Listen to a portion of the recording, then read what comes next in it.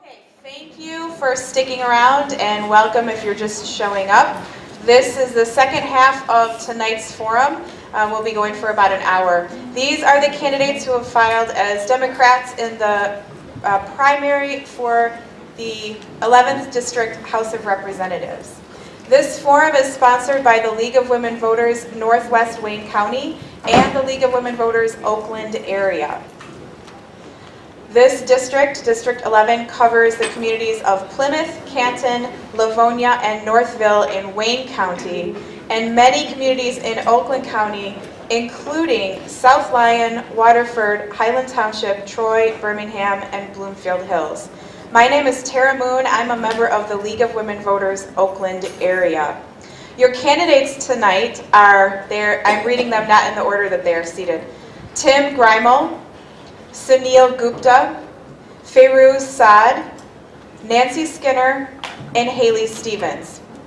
They have drawn for the order that they are seated in, and we'll do questions and their opening and closing statements in this order. Well, opening statements will go in this order, closing statements will go in reverse order. There are pages circulating throughout the audience tonight with index cards, so if you have a question to write down, please raise your hand and somebody will come to you with a card and a pen. If you have a question ready to go, raise your hand with the card in the air and they will come and grab it from you. We ask that the audience remain silent throughout this presentation and throughout this forum, and we ask that the candidates answer the questions with your views only, no personal attacks, and do not name other candidates by name. Ready to go? Okay. Each candidate will be allowed 1 minute for an opening statement, 1 minute for a closing statement, and 1 minute to respond to each question. Some of the questions, we got multiple questions on the same topic, so we combine them and we'll extend the time a little bit, and I'll prompt you for that. Your timers are seated there in the front row, and they'll let you know when you have 30 seconds, 15 seconds, and when to stop. I'll let you finish your thought if you're in the middle of a sentence, and then I'll cut you off after that. All right, so we will start with opening statements, and we're going to start with Ms. Haley Stevens. Well, thank you so much, and good evening, everyone. I'm Haley Stevens. I'm a candidate for U.S. Congress here in Michigan's 11th District. It is so nice to be with the League of Women Voters and with all of you this evening. I am a product of this district. I am standing before you here tonight as the former Chief of Staff on President Obama's U.S. Auto Rescue. That was the initiative responsible for saving General Motors and Chrysler and 200,000 Michigan jobs. We stood up for Michigan and everything we represent, and that's exactly what I want to do for all of you in Congress. And by the way, on that initiative, I was the only person from Michigan on the immediate team, and I was often the only woman. So I know what it means to stand up for Michigan and to stand up for the things that we care about, like not passing tax bills that are one big corporate giveaway, standing up to the NRA, and most importantly, standing up for your health care. Thank you. Thank you, Ms. Stevens. Ms. Nancy Skinner. Well, thank you and good evening. The League of Women Voters, I'd like to thank you for having this wonderful bipartisan event, and my fellow candidates for all showing up here to express our opinions. And I want to especially thank my mother for coming. My mother's here. My father passed away 2 weeks ago. My mother's recovering from a broken hip, and here she is today to stand by me. So thank you, Mother.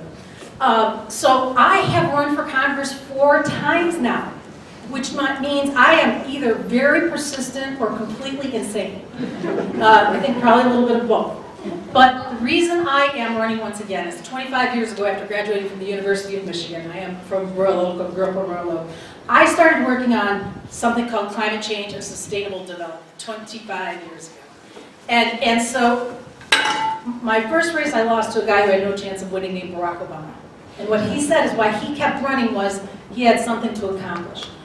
I have that same answer to my questions. Why are you doing this? I know that the solutions to climate change are the solutions to our economy, and that's why I'm here to help do them. Thank you. Thank you. Thank you, Ms. Skinner. Mr. Tim Grimal. Thank you. Our country is at a crossroads. Trump is attacking long-standing American values. We saw yet another tragic example of that this past week with the separation of children from their families. In order to successfully stand up and fight against Trump, we need someone with a proven track record of successfully fighting for progressive values, standing up against Republicans in the right wing, and winning. I've spent my entire life here in Southeast Michigan. I've spent my entire adult life standing up and championing progressive values. I did it as a school board member, I did it as a county commissioner, and as a civil rights lawyer, and I've done it the past 6 years as a state representative, including 4 years as the House Democratic leader, during which time I successfully fought to increase the minimum wage and to expand Medicaid coverage to cover 650,000 Michiganders.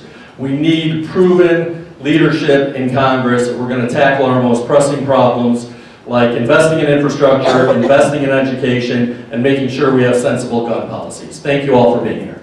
Thank you, Mr. Greimel. Feiruz Saad. Good evening. Thank you again to the League of Women Voters for hosting this forum. I have to start today by talking about the Supreme Court's decision to uphold Trump's really racist travel ban. It proves that the courts are just not going to save us. It's this election, or it's nothing. And we need to send people to Washington who are ready to push back against this presidency and frankly bring it to an end. And we need to send people who have a proven track record of getting things done and fighting for progressive values. I've worked under President Barack Obama at the Department of Homeland Security. I know what it takes to keep this country safe. I've worked on counterterrorism. I've also worked on disaster response, like during the BP Gulf oil spill. And I came back a few years ago to work for Detroit Mayor Mike Duggan when he asked me to join his team as the first director of immigrant affairs, where we were not only resettling refugees, but working on economic development by expanding small businesses in the city.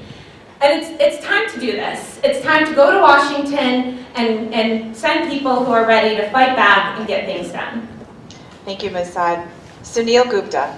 Thank you so much and good evening. I am running for Congress because I believe the best thing that I can do for my children and for your children and for this community that I grew up in is to help take this country back from Donald Trump. My mother was a refugee who got an education and in 1967 became Ford Motor Company's first female engineer. Now I'm the father of 2 little girls. One of them's here right now, right in the back, my 6-year-old, not paying attention. I am, though, committed to making sure that she grows up in a world that feels safe and empowering. That means that thoughts and prayers are not enough, that we need common sense gun legislation, and we need it now. That decisions about a woman's reproductive health are between her and her physician and never by politicians, and that women deserve equal pay for equal work. It also means we have to stop using taxpayer money to sweep bad behavior underneath the rug. That's why I became the first candidate running for Congress in the country to propose that any candidates running for Congress should have to disclose that they've been part of a sexual harassment lawsuit. Because how many times have we elected officials and then found out after the fact about their bad behavior? We will take this country back from Donald Trump. Thank you. Thank you, Mr. Gupta.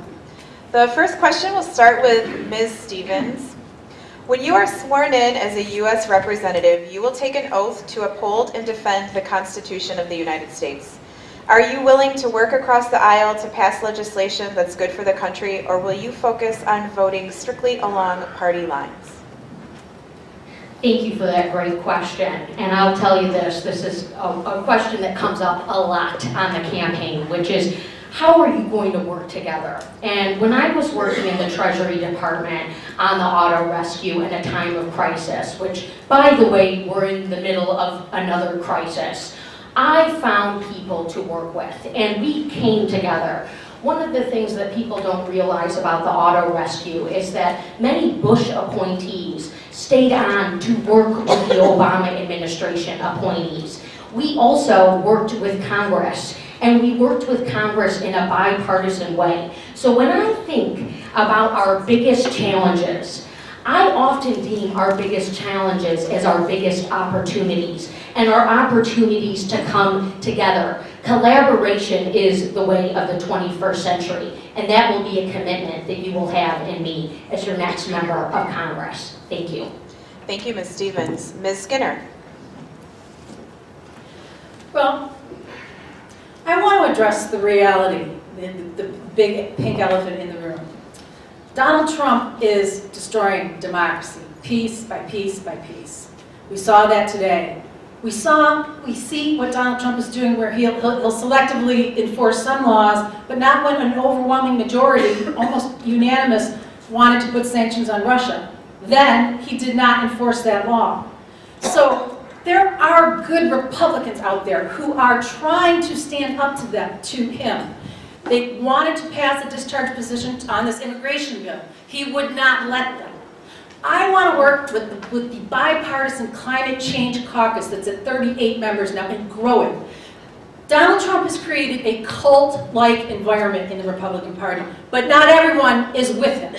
Those people, I think the moderates, we can all come to the table together and bring our democracy, keep our democracy, our institutions intact forever. Thank you, Ms. Skinner. Mr. Greimel. Not only am I willing to work in a bipartisan way, but I have a proven track record of actually having done so. I've served in the state legislature for the past 6 years. I'm the only candidate in this race who's ever held an elected office or ever served in a legislative environment. During my 4 years as House Democratic leader, House Minority Leader, we, through collaboration and through some hard-nosed negotiating, got things done. We were able to reach the grand bargain to lift Detroit out of bankruptcy and put it on a road to long-term recovery. We actually increased the minimum wage and indexed it to inflation for the first time in Michigan's history. We increased renewable energy standards and increased energy efficiency standards. And what I'm most proud of is that we expanded Medicaid coverage to cover 650,000 Michiganders who didn't have health insurance just 4 years ago. Those are important accomplishments in any legislative environment. I'm proud of the fact that we got it done in a Republican-dominated environment. I'm ready to hit the ground running on day one to do the same thing in Congress. Thank you, Mr. Greimel. Ms. Saad. Right now, Congress is missing people who understand relationship building and consensus building. And it's not just saying it, but it's about understanding how to do it. When I worked as a legislative assistant in the Michigan House of Representatives, I worked to help pass legislation like banning texting while driving and foster care reform, which were both bipartisan pieces of legislation. And that's the type of environment that I know how to work in, while at the end of the day never compromising on our values and understanding that it's about what this district needs. There's lots of things that we agree on as both Republicans and Democrats, like investing in infrastructure, education, and our environment. And you can use those as a catalyst to build relationships while not compromising on values like immigration, like protecting a woman's right to choose. And that's what we need to be strong on, in understanding where we are in our values and where there's room for compromise. Thank you, Ms. Saad. Mr. Gupta. In my work as an entrepreneur in delivering health care to real patients, I was willing to work with anybody. Didn't matter if you're a Democrat or you're a Republican, as long as you're willing to solve problems. And here's the thing, when we're out there knocking on doors every day, day in and day out, not just knocking on the doors of Democrats, but independents and Republicans, and here's what I believe. I believe that we actually agree on a lot more than we give ourselves credit for. This fight, less and less, is about Democrats versus Republicans, and it's more about everyday people versus the special interests that are out there that want to make sure that the will of the people never becomes the rule of law. Most people agree that we need to be using the government's negotiating power to lower the price of prescription drugs. Most people agree that student loans are out of control. Most people, even gun owners, believe that we need common sense gun legislation. And again, special interests over and over again want to make sure that never happens. We have a lot more that we can agree on. We have a lot more common values, and that's exactly what I'm going to be fighting for. Thank you, Mr. Gupta. The next question will start with Ms. Skinner. Would you support legislation that would require super PACs and similar 501c3 corporations to name their donors in order to provide transparency for voters? Well, see, since I've been at this political game for a long time, I have been a long-time advocate of public financing of elections. And because the reason is, when taxpayers fund the elections, taxpayers get served. When big corporations, through Citizens United and these other dark money PACs, when they fund the elections, they get served. And we saw that in stark reality with a permanent corporate tax cut, 43% of which goes to foreign investors, wealthy investors. So I think that we have to rethink this whole system. That is the major, take any single issue there is.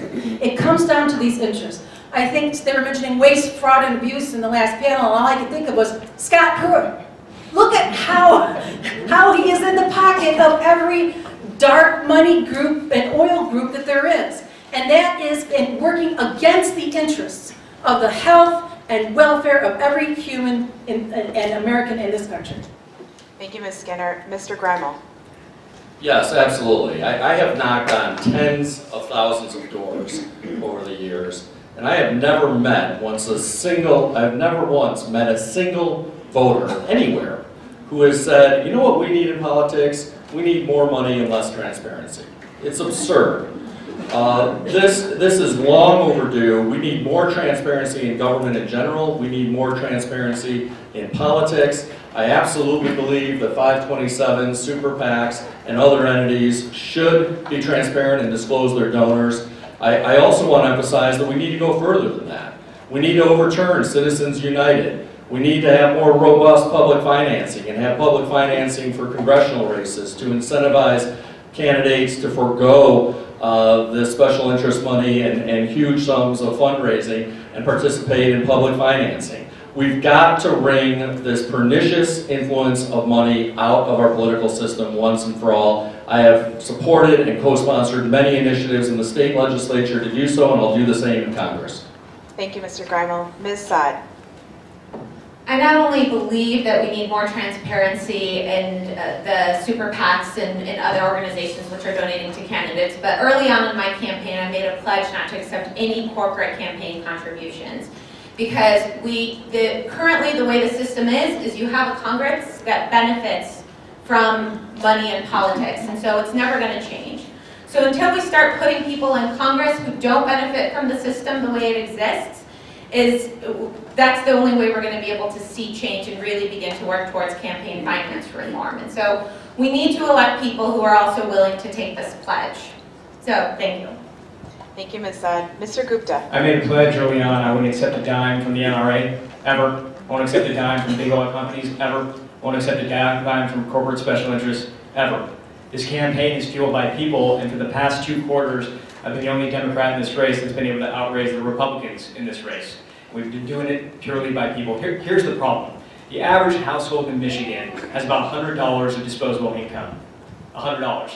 And yet companies like Amway, Goldman Sachs, and Nestle can spend $100 million to influence our elections. When that happens, that is not a democracy.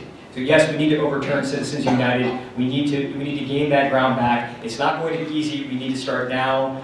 It's going to take a political strategy. It's going to take a legal strategy. And yeah, it's going to take getting a new president strategy. Thank you, Mr. Gupta. Ms. Stevens. Make no mistake about it, the special interests have got to go, and we've got to embrace public financing. I am in agreement with every single Democrat up here tonight, but I will tell you this. These campaigns seem long, they seem expensive, but what we all know in this room is that they mean something. And for me, when I got into this race in April of 2017, during some really dark times in the Trump administration, it meant something. A week and a half after I announced my campaign, that sea of all white men was standing right behind President Trump in the Rose Garden, celebrating their repeal of the ACA. But you know what we did? We banded together. And we outraised Dave Trott, and we scared him out of this race. So there is power in people, and there is power in coming together through the grassroots, and that's what we need to support for the United States Congress as it pertains to our financing of our campaigns. Thank you. Thank you, Ms. Stevens. The next question will start with Mr. Greimel.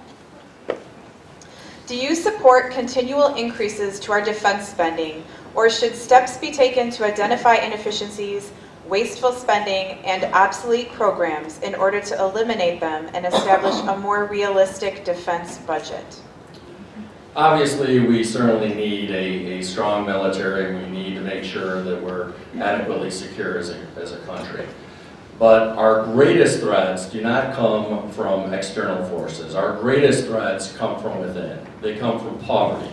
They come from malnourishment. They come from inequality. They come from criminal justice irregularities that give injustice to people in need. Those are our greatest threats. Those are what are real risks and threats to our fundamental country and our fundamental values. We need to make sure that we're adequately funding education, we're adequately funding physical infrastructure, that we're adequately funding healthcare, that we're investing in people and in the potential of all Americans to succeed and achieve the American middle class dream. That will be my highest priority. Thank you, Mr. Greimel. Ms. Saad. Absolutely. I mean, we really need better oversight and regulations of our defense budget, and that can absolutely be done without putting our military or our armed forces at risk. I mean, currently, the Republican Party, frankly, sees a investment in the defense as an economic investment tool, because it goes to the contractors, it goes to funding, selling helicopters to other countries. And really, we need to be investing back into our economy here. Currently, we spend more on our defense budget than the next, I think, 9 countries combined. And we spend more on defense in this country than we do on healthcare. There's a huge disparity there. We can better use this money, invest it back into the economy, and there's a way to do it without necessarily putting our country at risk. I worked at the Department of Homeland Security, I worked to help protect our borders, and a lot of these, in not investing in our economy, a lot of what the Trump administration is doing right now by separating families at the border is really making us less safe. Thank you, Ms. Saad. Mr. Gupta. We can keep our country safe, invest in our military, and invest in seniors, in children, in schools, in infrastructure. We can do both. The biggest narrative that we hear right now from people in Washington, D.C. is that we don't have the funding. We don't have the funding to take care of our seniors. We don't have the funding to take care of our schools. We don't have the funding to make good on our promises for Medicare and Social Security. But these same people, the same exact people, will sit and vote and lobby for a multi-trillion-dollar tax break for the richest of the 1% and the largest of the corporations. I mean, here's a question for the group. How much did Verizon pay last year in federal taxes? 0. How much did Boeing pay last year in federal taxes? How much did General Electric pay last year in federal taxes?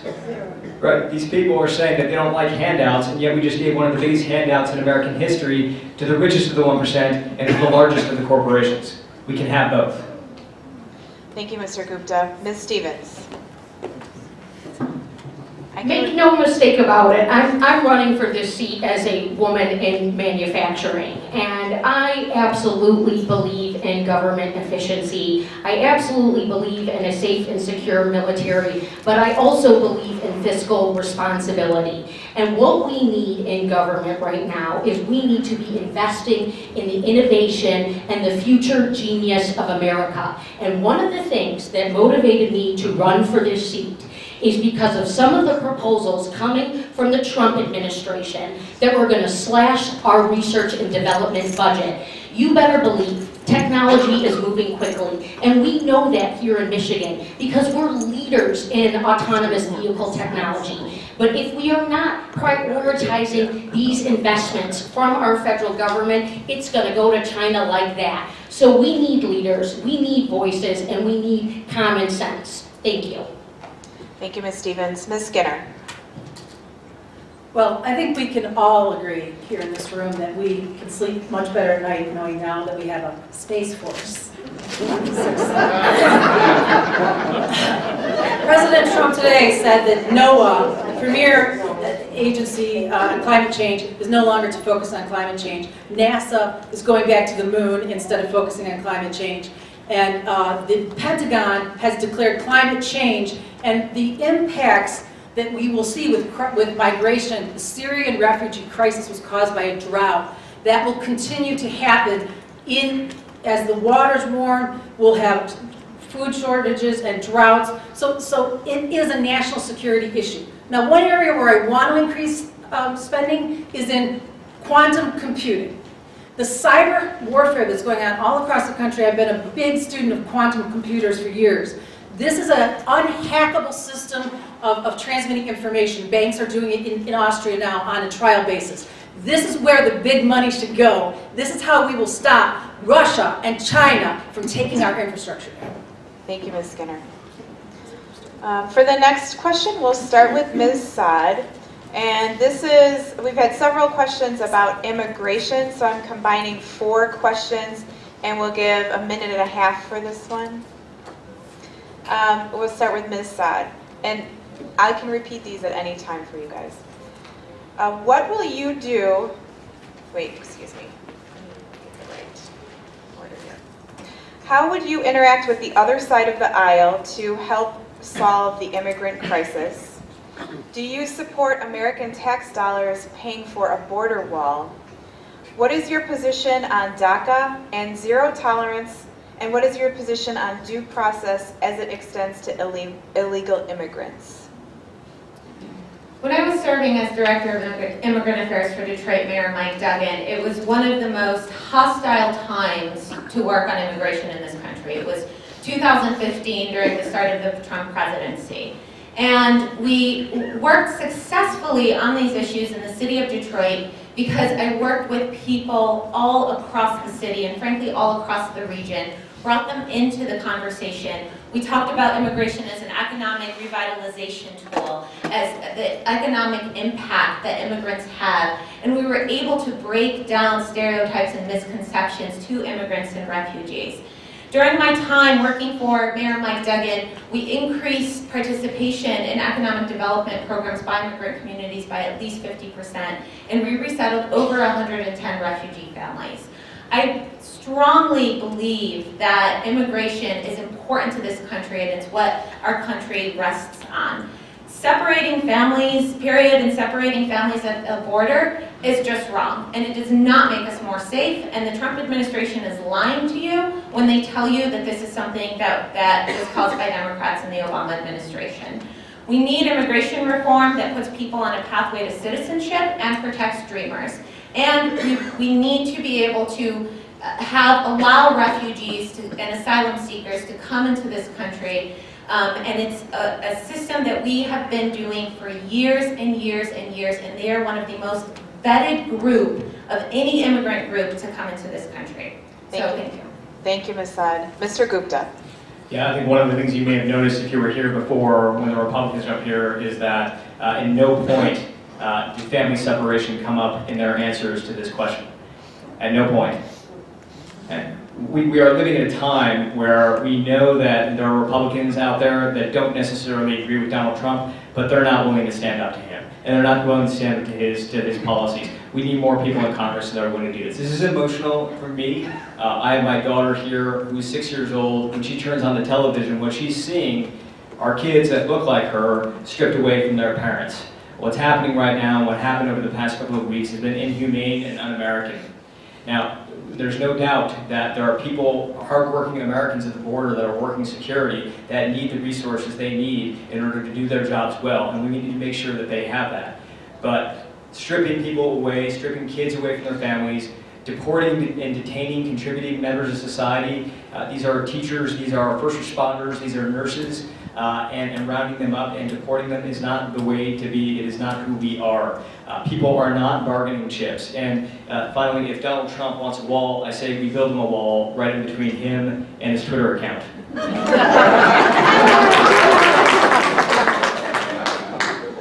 Thank you, Mr. Gupta. Ms. Stevens? My blood is boiling. What is happening at our border is unconscionable, and it is wrong, and it is a watershed moment for our country. We got to this place where we have seen family separation in America because for 20 years Congress hasn't passed common sense immigration reform. And now look at who we have in the White House. We have a reckless president who is putting forward policies that just are un-American, and they're inhumane, and they are wrong. So absolutely not. We do not need a wall. We do not need to spend taxpayer dollars building a wall. And what we do need is we need bold and courageous and real voices willing to stand up for what is right and to blow the whistle. Because we all know this, to the Democrats in the room. If we hang out in the middle of the road, we're going to get run right over. We need to call these things out. And you better believe I'm going to be on that phone the first day in Congress, reaching out to my colleagues, no matter what their party is saying, and say, now is the time for us to pass immigration reform. Now is the time for us to come together and call out what is happening around our country. Now is the time for all of us who are going to be going to the voting booth in November to say, we are demanding something better than this. Thank you. Thank you, Ms. Stevens. Ms. Skinner. Okay, so I'm a big picture person, and you've got to realize where this immigration crisis came from. Well, it was the president sitting with Steve Bannon and Stephen Miller with Cambridge Analytica on Facebook and Russian bots testing what would motivate. Fear, people that look different than us, different colors. That's how I'm going to win the election. Bloomberg had an article out today that there is no immigration crisis demanding immediate action. In fact, the 4-decade Mexican influx has actually now resided with over almost 2 million going backwards. The same problem with Central America is following that same path as they have less children and their economies improve. However, I'll go through and answer your questions. The other side, yes, of course I would. They had a bill that was going to be voted on through discharge position, and Trump tweeted out, forget it, just let's not do it. The border wall, absolutely not. What a waste of money. They'll build it higher unless it's a solar wall and both sides can work on it and make money from it. DACA, there are 800,000 people who were far more vetted than the Trump administration, that's for sure. They have to have a job or be in school and constantly re-up their thing. The Dreamers should stay here. It was not their fault. Zero tolerance, that was contrived to bring out Fox Ratings News and take the attention off of anything else, all the other Russian investigations going on. Finally, due process. Due process is constitutional, and it's also an international agreement that Donald Trump said we need to get rid of. It's unconstitutional. Thank you, Ms. Skinner. Mr. Greimel? Yeah, to answer the questions, let me first give you some sense of where my values are on this. All 4 of my grandparents were immigrants here, and they came to America because they wanted to live in a country that was diverse, that was welcoming, and where anybody could succeed if they were willing to work hard and play by the rules. And Trump is standing all of those long-standing American values on their head. In terms of the question that was posed and to answer those questions, number 1, yes, some additional border security is reasonable and sensible, but a sea-to-sea wall would be a colossal waste of resources, number 1. Number 2, when it comes to due process, those who come here properly and seek asylum absolutely deserve due process to determine whether or not their asylum claims are legitimate and valid. Number 3, Dreamers did not come here because of any decision of their own. They should be allowed to stay here and be given a path to citizenship. And finally, what's going on with the separation of children from their families is outrageous. But I haven't just talked about it, I've done something about it. I got some of my legislative colleagues last week to join me in sending a letter to Governor Snyder pointing out that the children, the foster children here in Michigan, and the agency that placed them with families are subject to state oversight and regulation, and the state has an obligation to return them to their families immediately. Thank you, Mr. Greimel. The next question will start with Mr. Gupta. Aside from addressing mental health concerns, what new specific gun control measures would you support to help end the gun violence in America? So I think that it is possible, despite what the NRA leadership will tell you, it is possible for us to honor the Second Amendment and pass common sense gun legislation. We can ban bump stocks, we can pass red flag laws, we can make sure universal background checks work and are everywhere, and we can make sure that weapons of war have no place in our communities, and we can still honor the Second Amendment. Here's the thing, when the Second Amendment was written, guns were not a technology. Today they are a technology, and increasingly the way they are purchased is through online technology. It should not be easier to buy a gun online than it is to buy a bottle of wine. But for a lot of people it is. That's because things are changing and the loopholes that we have are actually more online than ever before. I am the candidate in this race with a science and technology background, and I want to make sure that when we pass common sense gun legislation, it works for where we are and where we're going. Thank you, Mr. Gupta. Ms. Stevens.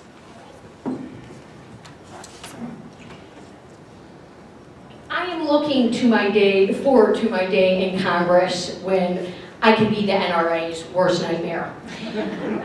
We in this country need common sense gun safety legislation, and we need it now. And we in Michigan know we can do both. We can say you can enjoy the sport of hunting and riflery, but that our children do not need to go to school afraid, that the assault rifles have had their day in this country. And that is why, on January 3rd of this year, I said, that marks a year to the day of the first day in Congress, in the 116th Congress. And on that day, I will be issuing a letter to every single one of my colleagues, dear colleagues, saying, join me in passing common sense gun safety legislation, meaning this: universal background checks, reinstating the assault rifle ban, banning the bump stocks, no fly, no buy. We can get these things done. And when we flip the House of Representatives, it will be all the more real. Thank you. Thank you, Ms. Stevens. Ms. Skinner. Yeah, the Second Amendment, where does that lie? I mean, I've seen some on the extreme right that say, you know, everything and everything. Should we all be able to buy anti-missile aircraft, machines of war, and shoot down aircraft because the Second Amendment is that absolute? No. What we're talking about is the difference between gun violence and massive school shootings. A Harvard professor just wrote a book studying the assault weapon ban that was in place from '94 to 2004. What he found was that it didn't have much effect on gun violence, but was really effective in mass shootings, more than 6 people.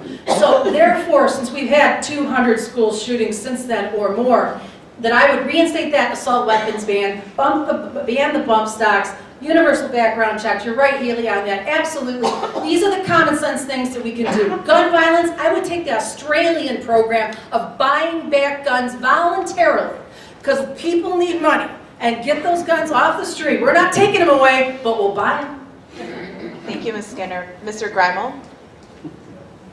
Republicans have been proffering the lie that Democrats want to take their guns for many, many decades. And it's long past time that we stood up and we said, it's a lie.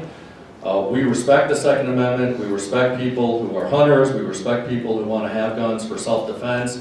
But we know that a large majority of Americans, including an overwhelming majority of gun owners, believe that we can have the Second Amendment and have common sense gun regulations too. No civilian needs an assault weapon, number one. Number two, we can have common sense basic policies that every other developed civilized country in the world already has. Things like universal background checks. Things like red flag legislation to prevent people who are dangerous to themselves and others from obtaining guns. Banning bump stocks. Making sure that we're limiting clip size. These are common sense things that should not be controversial. In fact, they're not controversial. I've taken on the NRA in the legislature, and I'll do the same in Congress. Thank you, Mr. Greimel. Ms. Saad. Every time this issue comes up, one of the first things we feel the need to talk about is the Second Amendment. I'm tired of having this conversation on the NRA's agenda and on the Republicans' agenda. The debate isn't about the Second Amendment. It's about really people's right to life and our kids' right to go to school in a safe environment. And that's why we need a ban on assault weapons, why we need universal background checks, why we can increase the age of those who can access a gun or rifle. And frankly, we need to change the conversation. Congress has banned the CDC from doing research on what is causing mass shootings in this country. So the NRA keeps telling us that it's the people, not the guns. But they won't allow us to go figure out what the cause is so we can get at the root of the problem. And this is where we need to start so we can begin to find solutions and work towards a lot of these reforms. This isn't a conversation about guns and people's right to have their own guns. This is a conversation about we have a public health epidemic in this country. Thank you, Ms. Saad. The next question will start with Ms. Stevens. What would you recommend to ensure that all Americans have affordable and accessible health care?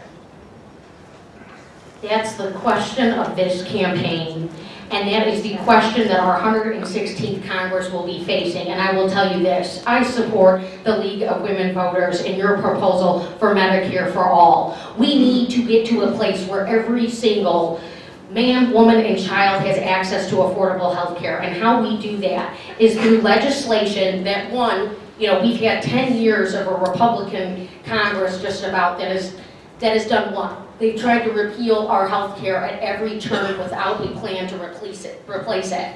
We need to tackle prescription drug costs. We need to change our patent laws. And we absolutely need to propose legislation to provide Medicare for all. Thank you. Thank you, Ms. Stevens. Ms. Skinner.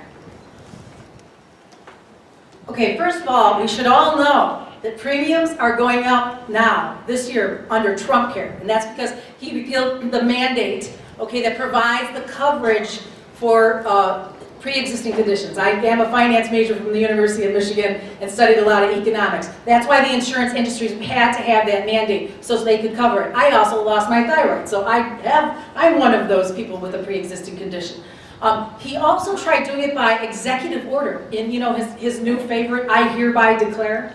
So my answer to the solution, the problem of healthcare, has been the same one I had when I ran against Obama in 2004. Let the federal government compete with every level, employer-based insurance, every single one of them, using their buying power to bring down the outrageous cost of healthcare insurance and prescription drugs. What will happen when we unleash the huge buying power of the government is it will compete with these private insurers. People will move to the government, and we won't have to abolish all the private insurance health industry overnight, but gradually that will happen. Thank you, Ms. Skinner. Mr. Grimer.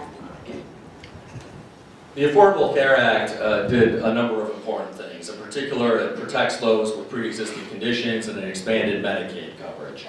But we still have a long ways to go. We've got to make sure that in the short term, we're bolstering the healthcare exchanges to make sure that they're more affordable so that healthy people don't opt out and drive up premiums for those who remain. We've got to make sure that Medicare and the government has the right and ability and is empowered to negotiate drug prices with these pharmaceutical companies, just like the Veterans Administration does to bring down drug prices for both consumers and taxpayers alike. And we've got to make sure that we have a Medicare system that every American, regardless of their age, can buy into at rates that are affordable based on their income.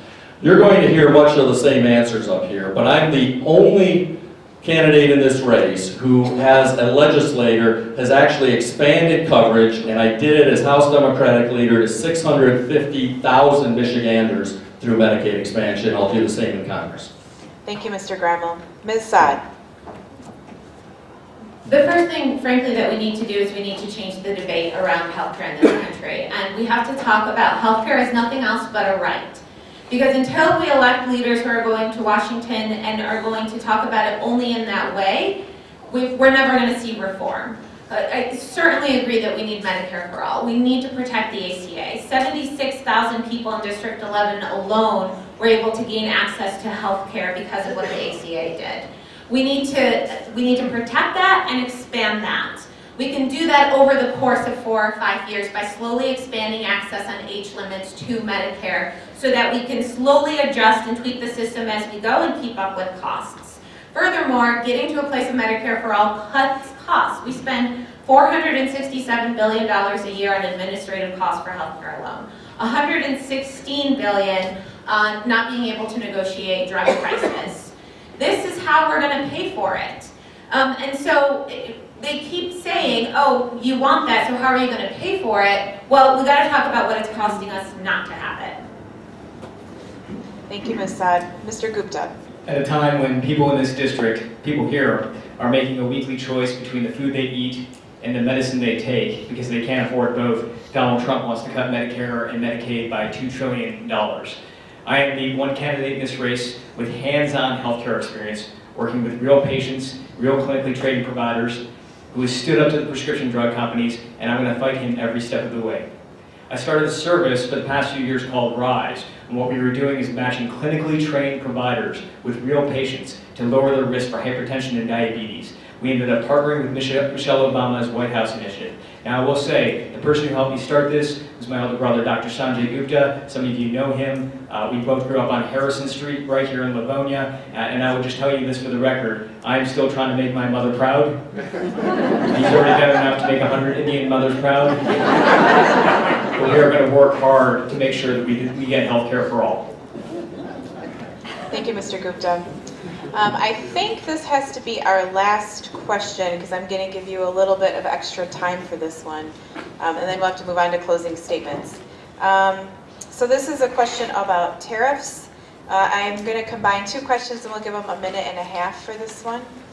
Do you agree with imposing punitive tariffs on our allies? Do you think a trade war will be beneficial for the U.S. economy?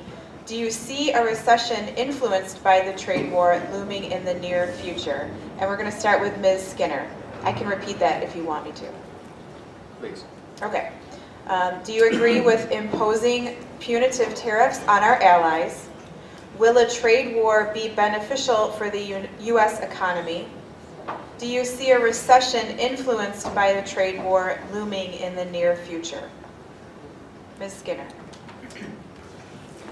Well, one of the benefits of being old and having been around, I was on a political talk show, host, nationally syndicated, and television, debating O'Reilly and every network, MSNBC, CNN, they're the opposition, is that I opposed NAFTA and CAFTA back in '93 against Bill Clinton.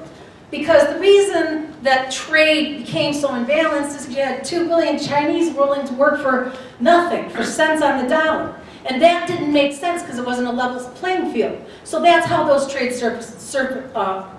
surpluses went wrong. That's where it went wrong, and a lot of manufacturing jobs went over there. But now what Trump is doing, this isn't the way to write it by engaging in what kind of war is beneficial. I mean, when we're at war with Canada, we're in trouble. Okay, so this is a problem. And the EU and the rest of the world. Now they're all making their own bilateral deals together without us. Disengaging from U.S. leadership is the wrong way to go. What we need to be doing is investing in massive infrastructure, sustainable infrastructure, to create jobs and trade and re-engage with the rest of the world. Thank you, Ms. Kerr. Mr. There's- Gremmel. Yeah, sorry, I wasn't sure if you wanted me to start yet or not. That's okay. So, I was confused about the time. No problem. There's no question that the trade imbalance is a very serious problem. There's no question that America faces very unfair trade policies by a number of countries around the world. So I certainly agree with the stated goal of negotiating better trade deals that better serve American interests and American workers. What I disagree with is the way Trump is going about it. As usual, Trump is going about this in a reckless way, where he's letting his mouth get ahead of his brain, and he is engaging in very dangerous brinksmanship. Yes, we do need higher labor standards around the world. Yes, we do need better protections for intellectual property around the world. Yes, we do need to make sure that we're not allowing the dumping of steel and other products into the United States. And yes, we need to put an end to currency manipulation by countries like Japan and China. But we would be much better off, and we'd be much more successful in accomplishing those goals if instead of attacking and alienating our allies, we worked with our allies to single out and alienate those countries that are the worst perpetrators of these problems. If we join forces with our allies, we could put real pressure on China for real change that serves the interests of American workers. Thank you, Mr. Gremmel. Ms. Saad. Bad trade deals is what has really District 11 in Michigan has certainly been reeling from for many, many years. And so we do need to continue to look at kind of what is affecting our economy, what kind of deals we're getting into with our allies, with other countries, and how that's affecting those people here at home. Currently, the Trump administration's tariffs and everything that he's engaged is hurting our economy, is hurting our suppliers to the automotive industry and to our manufacturing industry. We're not benefiting from them. And frankly, again, as Tim just said, I mean, in the way he's going about it and the way he's engaging our allies and really no longer engaging in diplomacy with people that we've had a really good relationship for years. We're in a world in which we're enemies with Canada and friends with North Korea. I just don't even understand the world that we're living in right now. And we really need to continue to negotiate with our partners, with our allies, and continue to hold China accountable for their practices and what they're doing that's affecting our economy, and ensure that we are continuing to we're continuing to protect our intellectual property here at home as well. Thank you, Ms. Saad. Mr. Gupta. Our campaign has now knocked on thousands of doors, and we hear a very common story. And again, it doesn't matter if you're Democratic, Independent, Republican. People feel like they are working longer, harder, more productive hours than ever before, and having less to show for it. Meanwhile, the cost of prescription drugs, the cost of higher education continue to rise. And so people are feeling squeezed in a way that they've never felt squeezed before. And I know what that feels like. And both my parents worked in the auto industry for over 30 years, and then in a single day, just like that, they both lost their jobs. And they were both in their late 50s, and I know that a lot of people in this room know what that feels like, because this region lost 700,000 jobs during that time. It was during that time that I realized that I was going to go out there and I was going to go create good paying jobs. The kinds of jobs that let you take care of yourself and the people you love, the kinds of jobs that I want to create here so that our kids have jobs waiting for them when they finish their schooling. I'm going to go anywhere and do anything to create good paying jobs here in the district, and I will fight any Congress or any president that wants to create incentives for companies to ship jobs overseas. Instead, I'll be working to create incentives to create jobs here. And we can't talk about all of this and trade in jobs without talking about education. I will say this, the best thing that we can do for our schools, the best thing we can do for our kids is to get rid of Betsy DeVos. Thank you, Mr. Gupta. Ms. Stevens.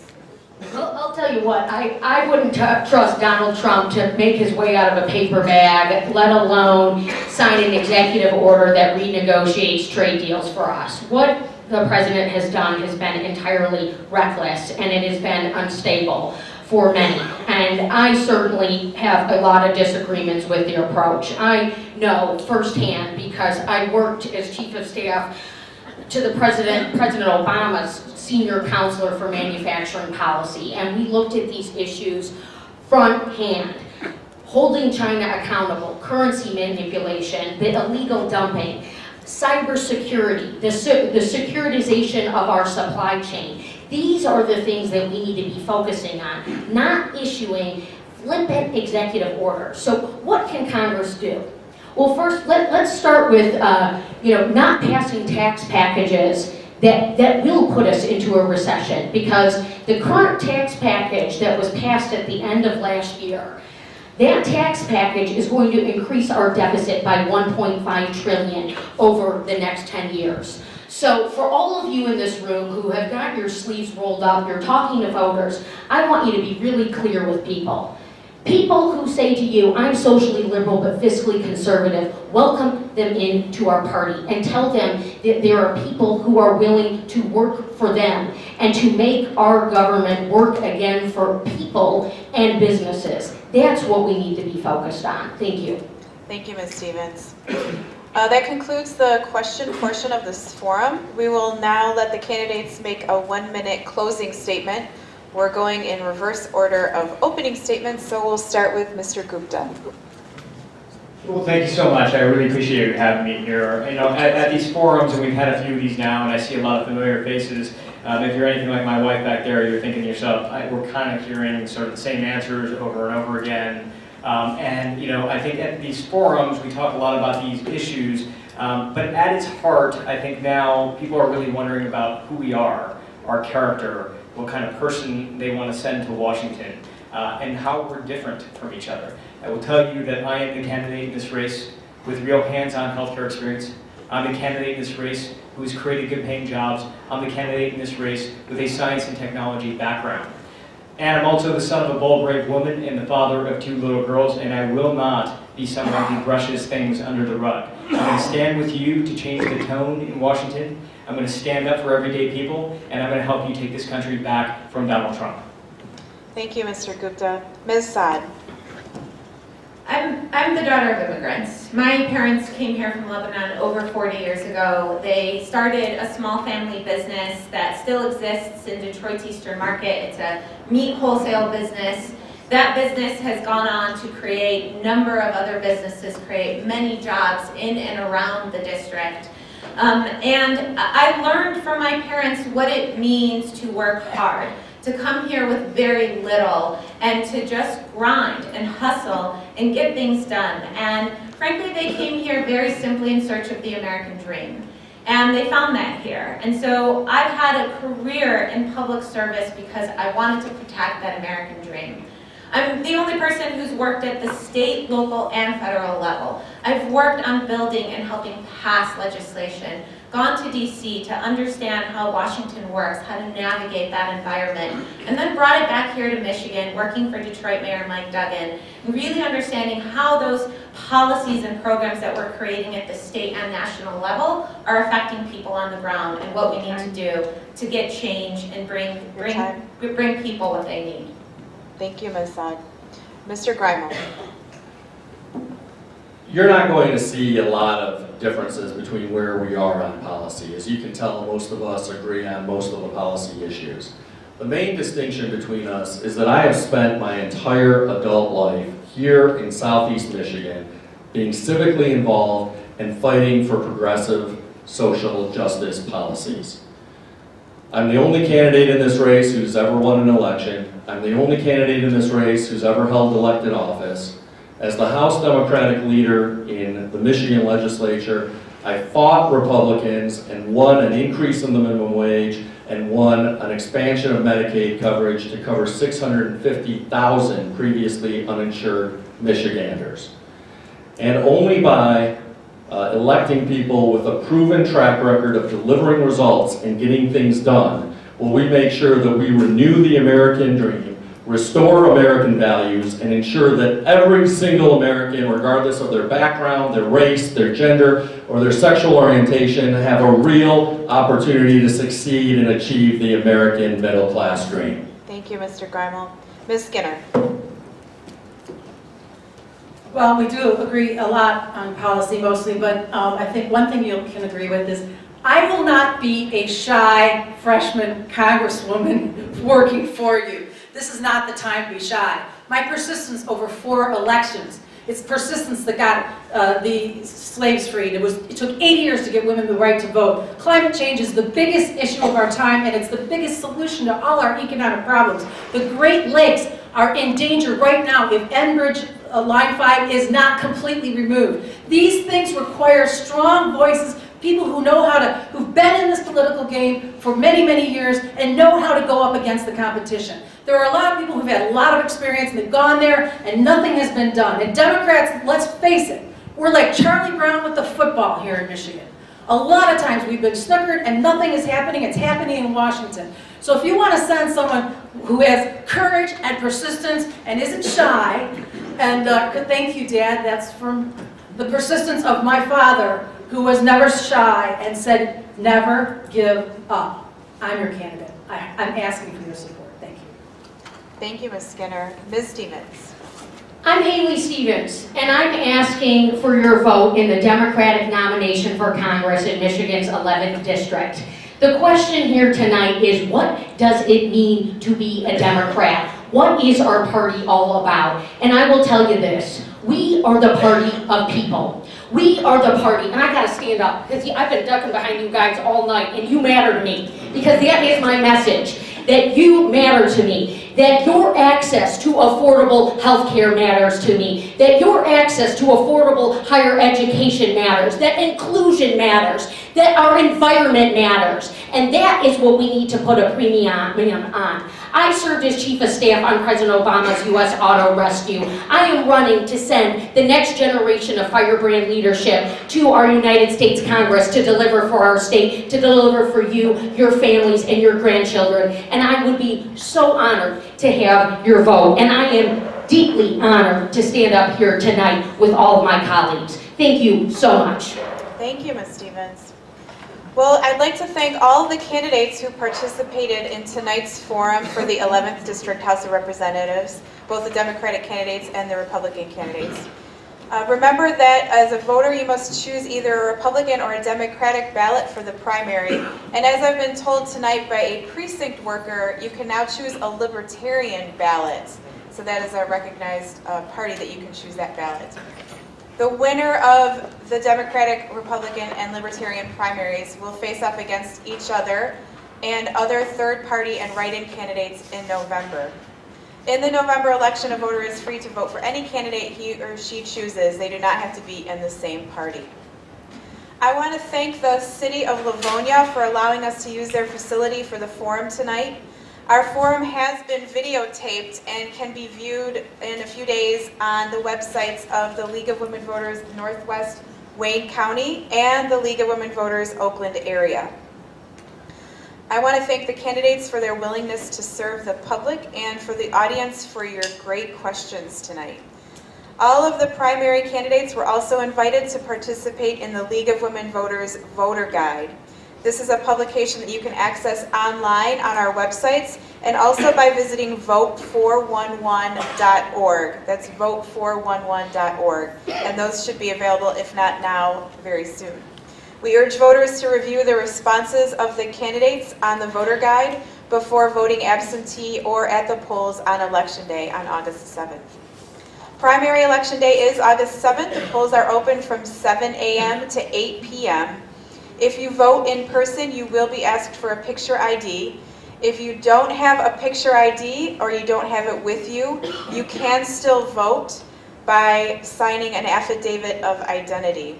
Voting in a primary election is just as important as the voting in the general election, and we urge you all to be participants in our democracy by making educated choices in the primary election. That concludes our forum this evening. I want to thank everybody for being here tonight. Thank you.